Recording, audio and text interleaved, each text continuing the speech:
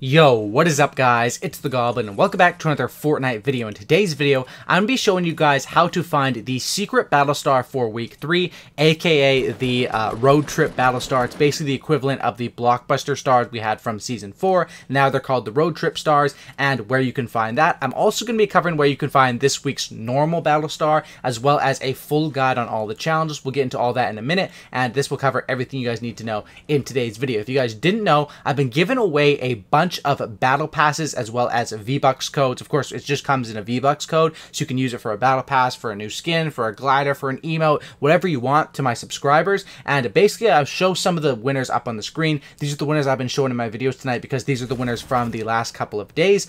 These are some of them up on the screen. If you want a chance to enter, I'm still giving away more to celebrate the start of Season 5. All you have to do is be subscribed to my channel. If you're not subscribed, you can go ahead and subscribe right now. Then you have to comment down below what device you guys play on, or what console, whether it's Xbox, Nintendo, Switch, whatever it is, PS4, comment that down below. Also, smack a like on this video. I would appreciate that. And let's get right into it. So, first off, I'll start by showing you guys the secret battle star spot. Now, this is for the road trip battle star. So, in order for this battle star to show up, what you're going to have completed all 3 weeks of challenges, or any 3 weeks of challenges. But at the time I'm making this video, there's only 3 weeks, so you're gonna have to be completed those 3, or else this won't show up. Now, this is where it's gonna be located, right at the corner here of J2 and basically the southwest corner. That was the hint in the loading screen, and that's where it's gonna be located, right on that patch of dirt. Now, it doesn't show up for me in this gameplay because, of course, I'm recording this early because I want to get the info out for you guys. But once again, you must have completed week 1, week 2, week 3, or if you're watching this video in the future, any 3 weeks of challenges to get that loading screen and to have this battle star pop up. Now, to complete all the challenges, that's what I'm going to cover for the rest of this video, a full guide on this week's challenges.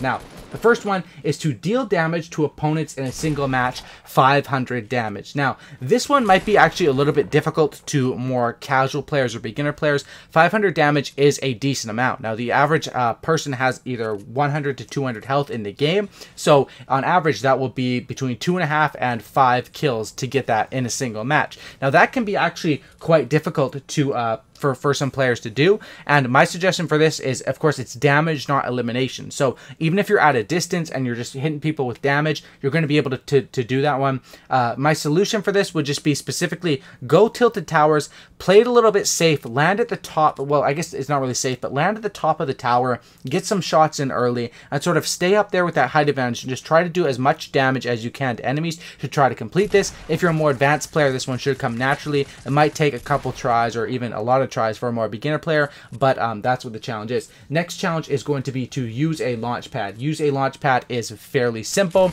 You basically just use one of those jump pads. Really, really simple. All you have to do, they're the purple launch pads, not to be confused with the blue bounce pads. Once you use that, that challenge is complete, and you get 5 battle stars. Next is to follow the treasure map found in Flesh Factory. Now, this one is going to be the normal battle star for the week, so this is not the secret one, but the location for it I'll show in a picture up on the screen right now. This is where it's going to be. This is from my video earlier, but I have confirmed this location. It's not there because I recorded the video earlier, but it's up on the mountain right beside Fatal Fields. You go up there, you just simply grab it, and that gets you that battle star to get you those 10 points. That's going to be the follow the treasure map found in Flesh Factory. Fairly simple challenge, and that's how you're going to complete that one. Now, I want to mention the background gameplay for a second. This background gameplay is a game where I get a good amount of kills, but I actually don't end up winning the game. I die with, like, I don't know, maybe 10 people left, 7 people left, something like that. But I did get a good amount of kills with this drift skin, which I'm absolutely loving. And I finally hit level 4 with it. I think when I got this gameplay, I had like level 3, but I finally hit level 4, and this thing is an absolute monster of a skin.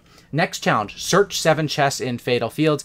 Everyone knows every single week there is this challenge to search 7 chests in a location. I'll show up on the screen right now the map. Thanks to Fort Rise N or Fort Risen on Twitter, they came up with this map, and it's really, really awesome.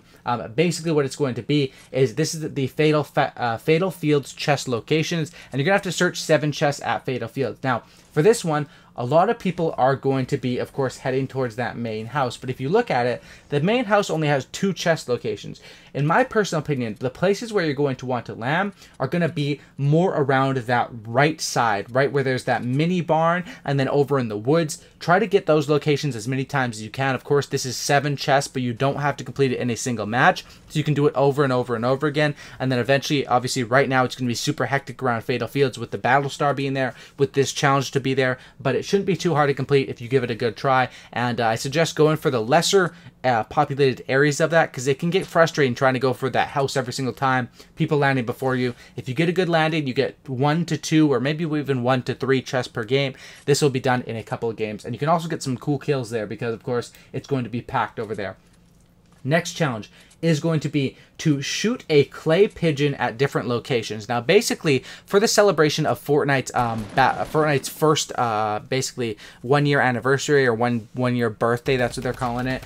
Basically, they added this mini game where it's clay pigeon shooting, where basically you use a machine and you pop out targets and you have to shoot them, and they are scattered all over the map. Now, they're really easy to find. I'll show a map up on the screen once again from Fort Rise, and this shows you basically a guide on which on like all the challenges, a little cheat sheet, I guess you could say.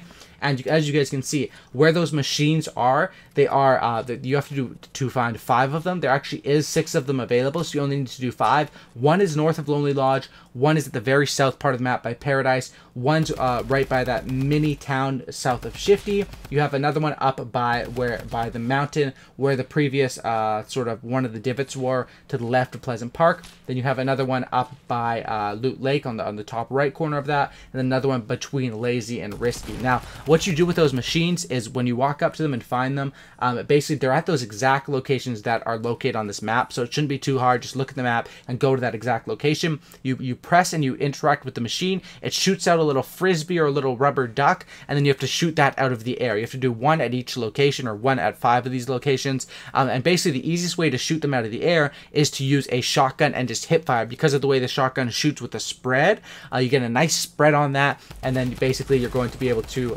complete that one. So those are all the locations. Hopefully that will help you guys out with that challenge. Next is to eliminate 5 opponents in Haunted Hills. Eliminating opponents in Haunted Hills won't be too hard. I think they're doing this because they want Haunted Hills to be more of a populated area, which makes sense because I honestly think Haunted Hills and Junk Junction are pretty underrated, because especially in solos, if you're playing for a win, you can land there, you can loot up, and there is a bunch of chest locations there and some good spawns, as well as a good path up through Pleasant Park, which usually always isn't fully looted.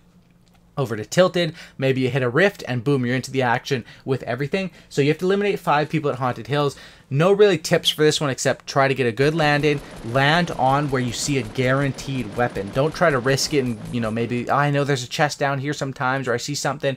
Land on a guaranteed weapon. Get those 5 elims at Haunted Hills. You can do this in as many games as it takes you. Next is explosive weapon eliminations with 3. Now, last time that this was the challenge, it did allow you to use grenades and C4s and different stuff like that. So I'm assuming it will again, even though it does say explosive weapon elimination. So just use, you know, whatever you can for explosives. Probably the easiest 2 to get explosive kills with, or easiest 3, easier than grenades, would be C4s, and then of course the grenade launcher and the RPG. Those are definitely the easiest ones. Hope you guys did enjoy this video. That's gonna be your full guide on how to complete everything for this week, as well as the secret battle star, the normal battle star, and everything like that. Hope you guys did enjoy this. I'll leave you guys with the gameplay. Get like a couple more kills, but then I eventually die, if you guys want to watch the end of it. And that's about it, guys. Hope you guys all have a fantastic evening, and good luck on the challenges. Hopefully this guide helped you out. I'm out. Peace.